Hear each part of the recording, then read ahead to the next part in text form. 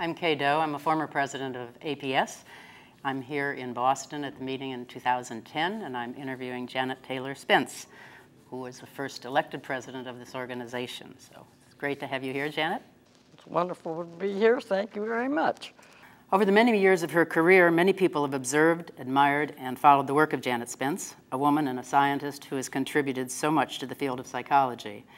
Her contributions to the research literature are broad and they span time, they span topic, starting with early critical work in the field of anxiety and much later on work on masculinity and femininity and sexual attitudes. Her editorial work has been prodigious as editor of Annual Review, as a long-term editor of Contemporary Psychology, and many other editorial responsibilities that warranted a recognition from the National Academy of Sciences for that work. Her professional contributions to the field are enormous, and as APS's first president, she set this organization on a path that has continued to allow it to grow, and she continues to serve as wise counsel to the organization even now. So let me go back to the Oberlin, perhaps, to start back at your earliest encounter with psychology. Oberlin is a perfectly reasonable choice for a smart young woman from a liberal and educated family to go to. But why psychology? Why, when you went to Oberlin, did something about psychology catch you? Well, my answer probably will surprise you. Someplace in high school, I decided I wanted to be a psychologist. Now, the embarrassing part is that I can't tell you what I knew about psychology. I knew absolutely nothing. I don't know where I heard about it. But that's what I decided I wanted to be. So off I went to Oberlin. I was going to be a psychologist. But it didn't turn out to be what I thought it was at all. It was a very, very tough course that we went through and had very little to do with, quote, people. The low spot was a point when I had to read in a course on comparative psychology, a study on the classical conditioning of goldfish tails. That really tore it. I walked out of that class and said, I can't stand this. I'm going to change my major to political science. Well, I'd taken a lot of political science courses, and actually I ended up with a double major. I was very cautious, and I wasn't willing to quite give up.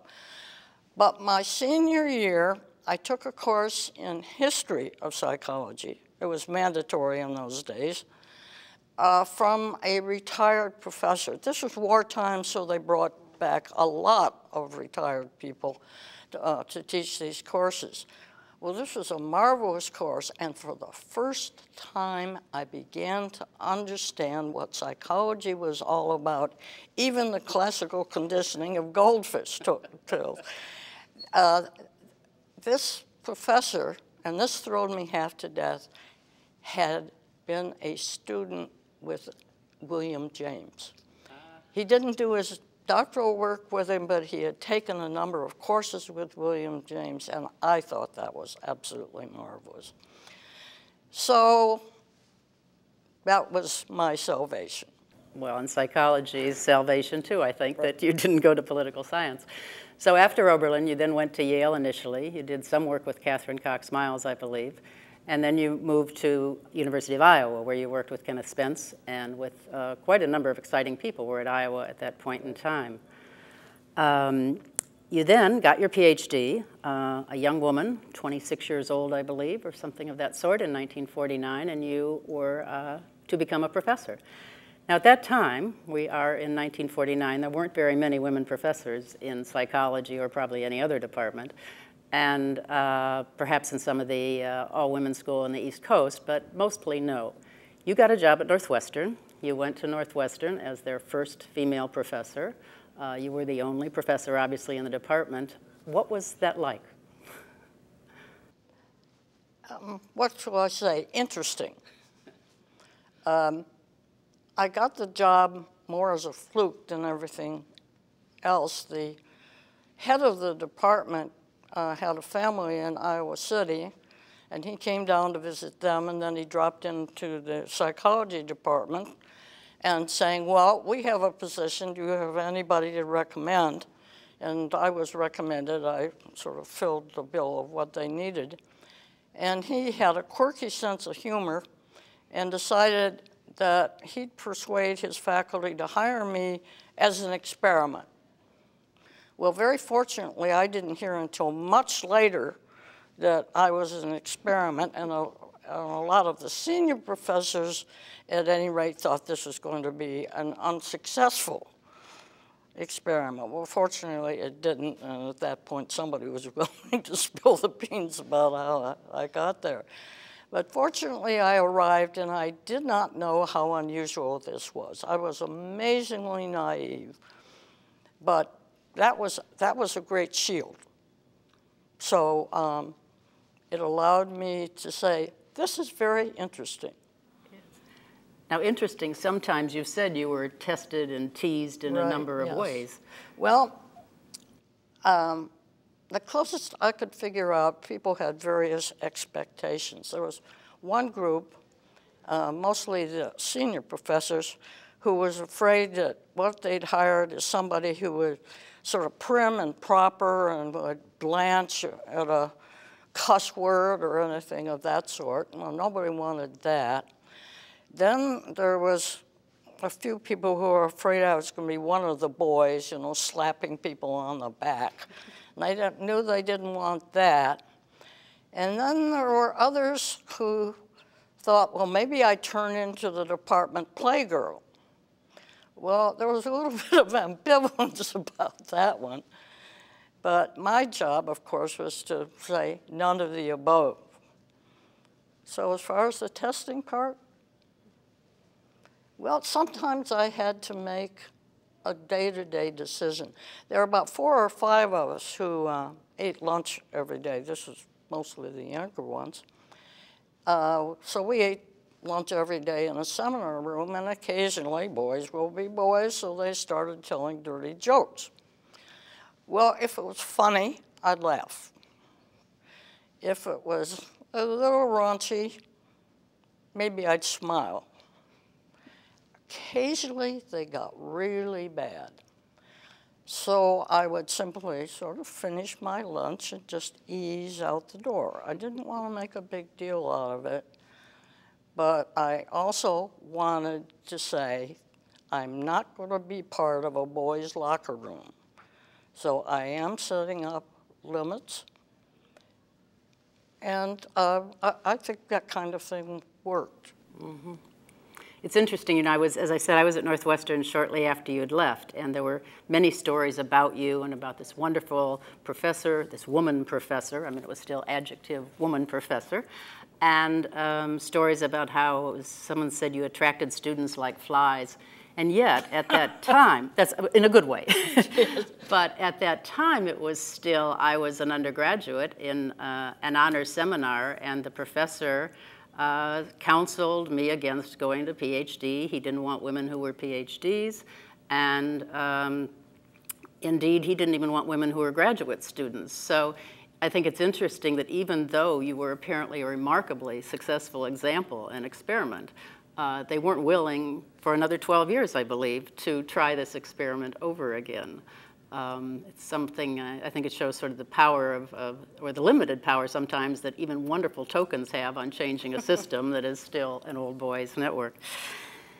You left after Texas, and then you had some experiences with nepotism in your career. After you left Northwestern, you went to Iowa, and you did not have an appointment in the department. Nepotism is a word that actually some people don't know what it means anymore, fortunately, I guess. But because it was a policy that relatives couldn't be hired in the same department, and sometimes I think even in the same school, it usually worked against women, so that it was usually the man who had the appointment and the woman was found a job someplace else. And so in Iowa, you were at the VA hospital.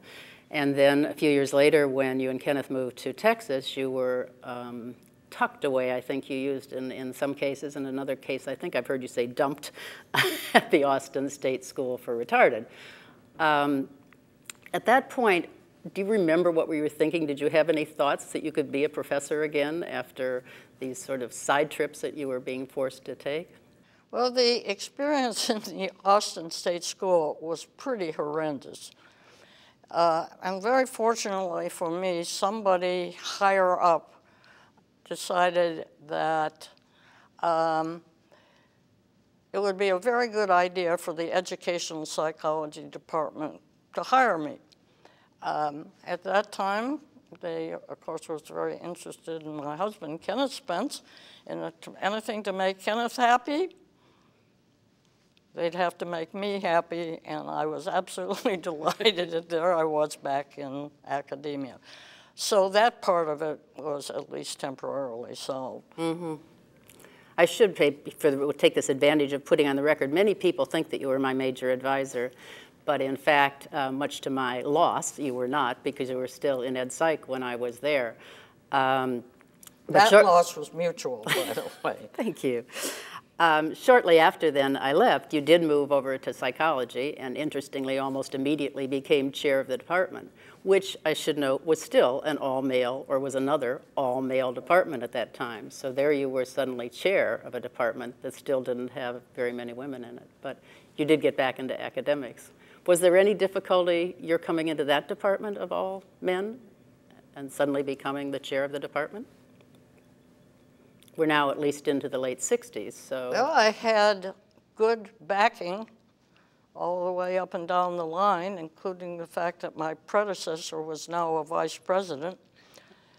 So from that point, I had more problem with the support staff, particularly the males, who had never had a woman boss them. So that was very interesting and very touchy. Well, you certainly made it through all of those. I'd like to talk a little bit about the research that you've done over the years, because you have done so much of it, more than we can possibly talk about. But at one point, you've described your work as sort of two phases, a before gender and an after gender phase, or BG and AG, or so we could say it. In the BG phase, the before gender phase, you started out, of course, with manifest anxiety and made major contributions to our understanding of that concept, and developed a scale, the Taylor Manifest Anxiety Scale, which is still used today, some 60 years later.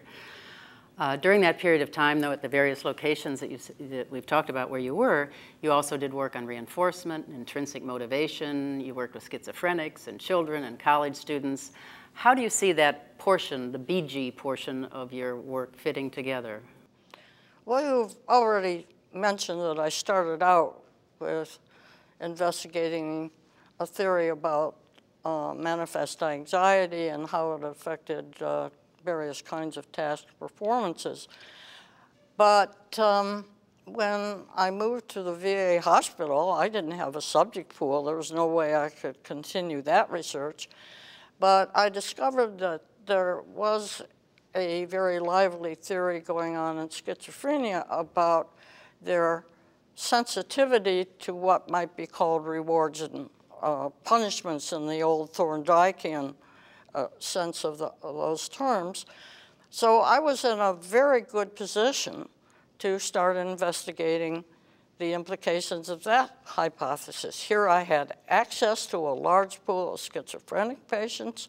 I had access as a comparison group to a large number of hospitalized veterans who were there for medical reasons. So I was really able to get some fairly large-scale studies going on those particular hypotheses, and actually have some articles in print about those. All right, so there I got started on that line of research. Oops, there I was, found myself in Texas in the Department of Educational Psychology.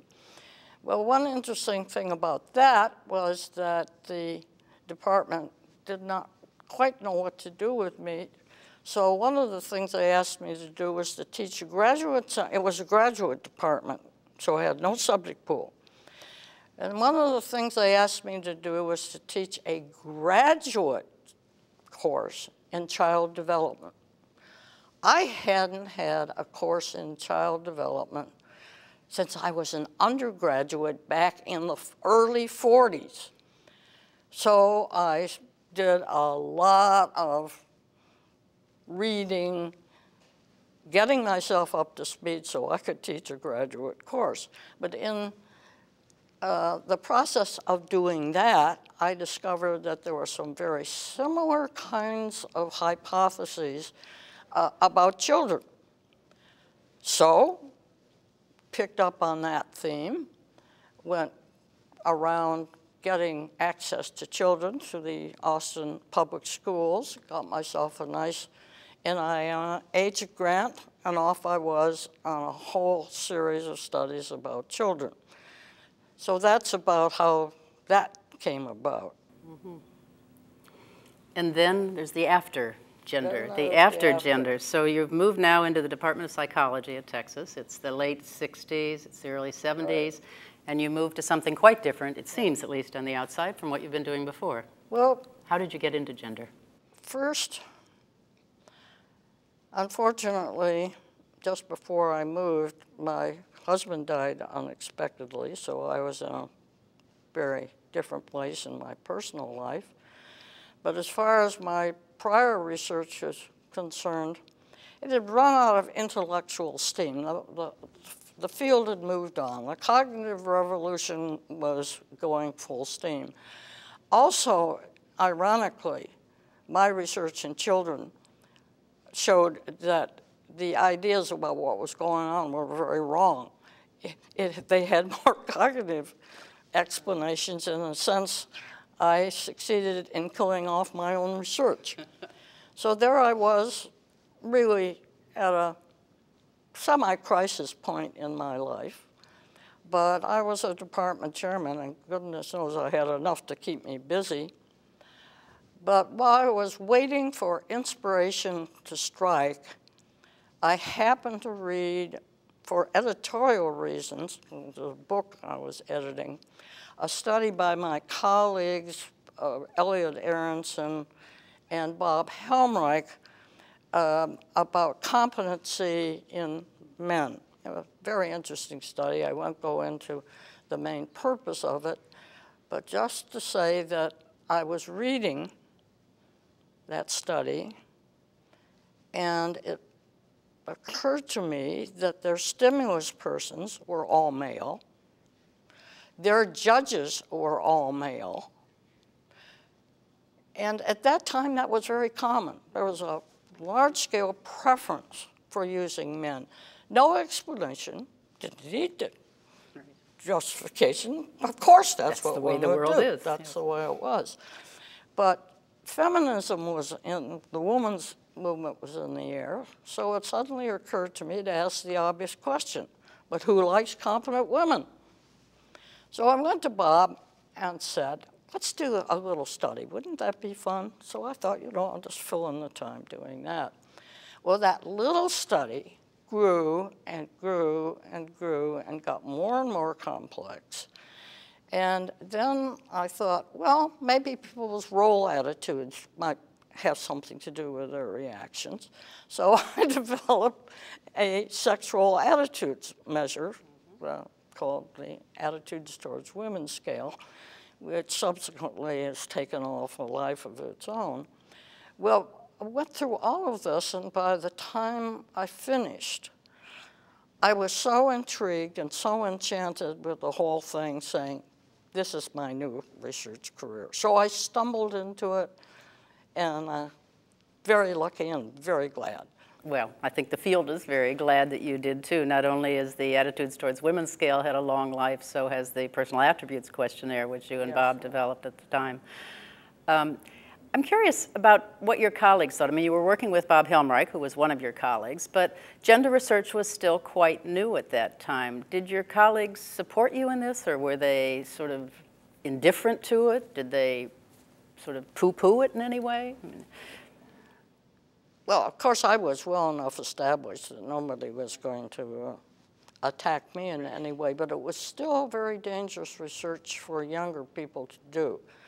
There were some voices in the field who were very explicit about this was ridiculous, it was trivial, nobody should pay attention to it, it was a false way to go. So it was not welcomed in many quarters. But it was my view that one of my tasks was to have people take this seriously. So then in all of the studies that I did, I leaned over backwards that these studies would be absolutely impeccable methodologically. They'd be beautifully analyzed and analyzed half to death.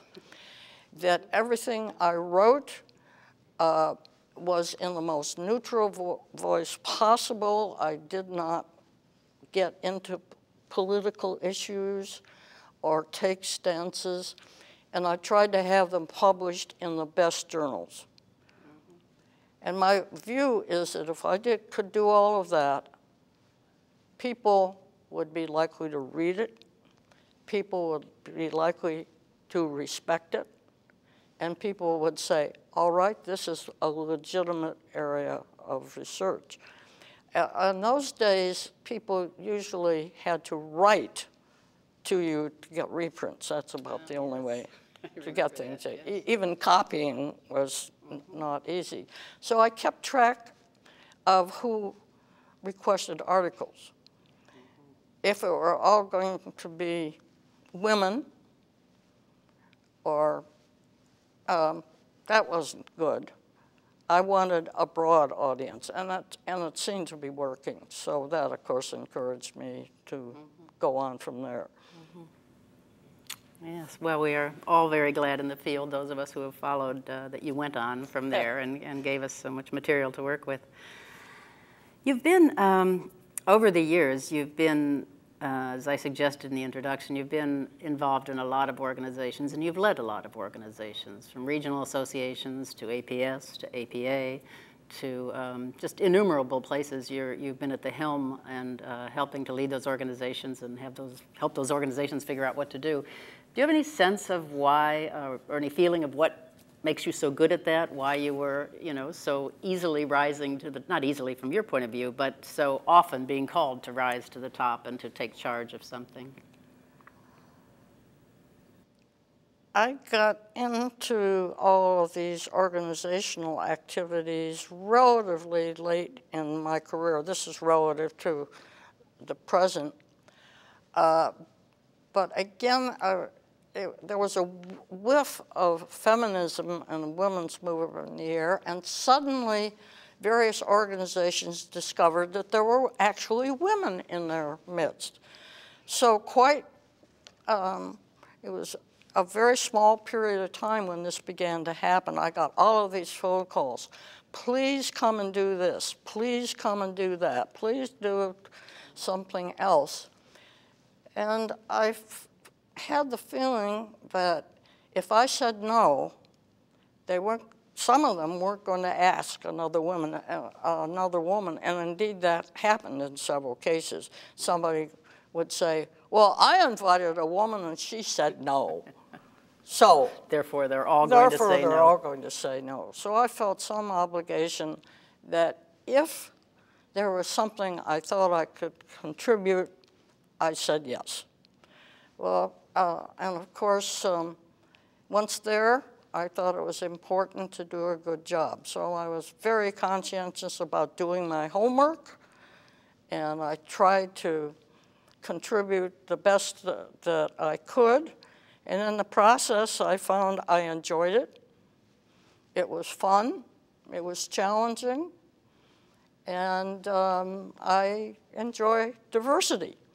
So it was a case of one thing leading to another. So I kept on going. You kept on going, and people kept on asking you, right, and people kept on benefiting from it. You have watched psychology change a lot over the years. As you said, you yourself experienced a point where cognitive revolution was coming in and some of the old models of learning theory were not as popular anymore. Certainly we don't talk about behaviorism in the way it's more likely now to be part of a history of psychology course probably than talked about in hallways so much. Now neuroscience is what's talked about in the hallways a lot. I'm just interested in your observations of how psychology has changed over the years, what differences you see in it, what excites you now about it. Well, you mentioned what's going on now. Technology has really transformed our science. Think of computers. Something is, quote, mundane as a computer, except that it isn't. It's allowed us to do things methodologically that we couldn't do. It's permitted the development of analytic techniques that we're now able to do, and because we're able to do them, they're developed. We're able to test models, computational models that we could never develop and test before. So look at neuroimaging. We just have been transformed by technology, so it's all very exciting what is going on now. But there are other kinds of developments that I'm very interested in. First of all, we have learned to become more diverse. We're not as parochial. The cross-cultural studies within the United States, cross-national, I think is very healthy. We are beginning to understand culture in a way that we didn't before. We're sort of edging our way back towards sociology and anthropology, which we lost track of. Another development that I'm very pleased about is what's called translational research. All of a sudden, people have the idea that maybe it's important to think about where their research has practical implications.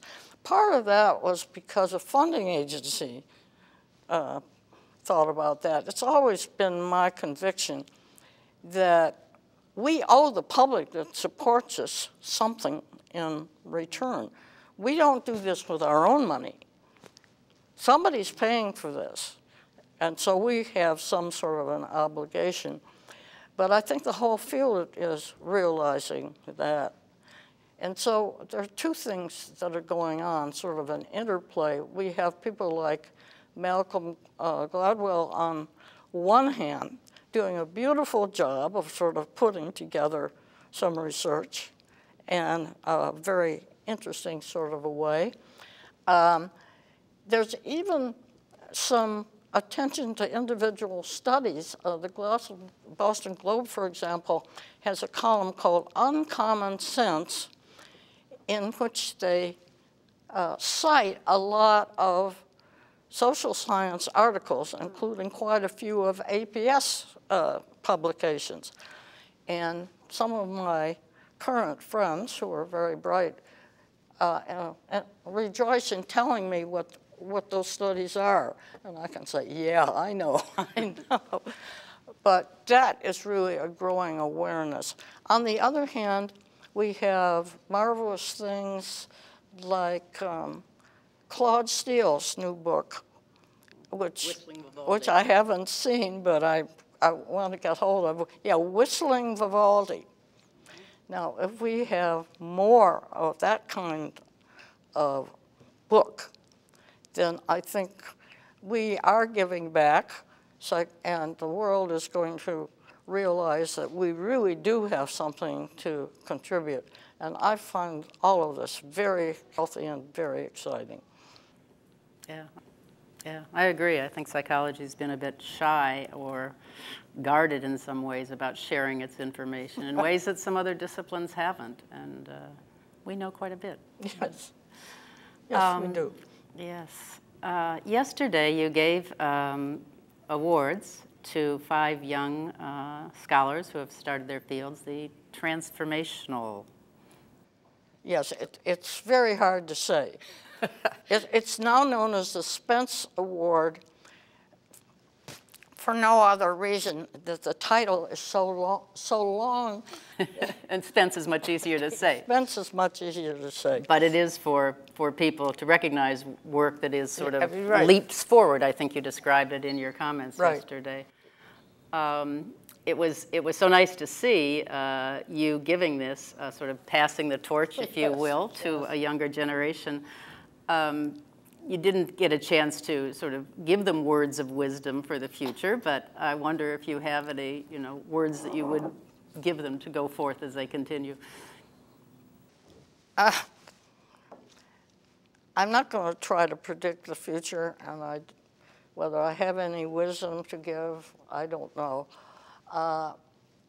But I think that, while this is a very exciting time, it's also a very difficult time for many people.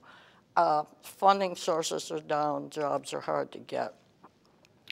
So that while people like our award winners are sure to be supported, there is some money and they're going to get it. A lot of people are not. And I want to give the word to everyone that do the best you can. Times are going to get better. And that not all research can be at the cutting edge, even of these younger people. Ideas are wonderful at the beginning, but then there's the grinding process of following up all the implications. And then there's the new theory that comes along. So that I can only wish them well. But I think basically what I hope for all of them is that they're doing what they're doing because they love it, because it's fun, that whether they're award-winning or not, it's important. And that's my feeling about what I have done. I can't think of anything more I would rather have done. It was fun, and I wish everybody the same kind of joy that I had, and that's really what I would like to tell them. Enjoy yourself. What you do is important, and please have fun.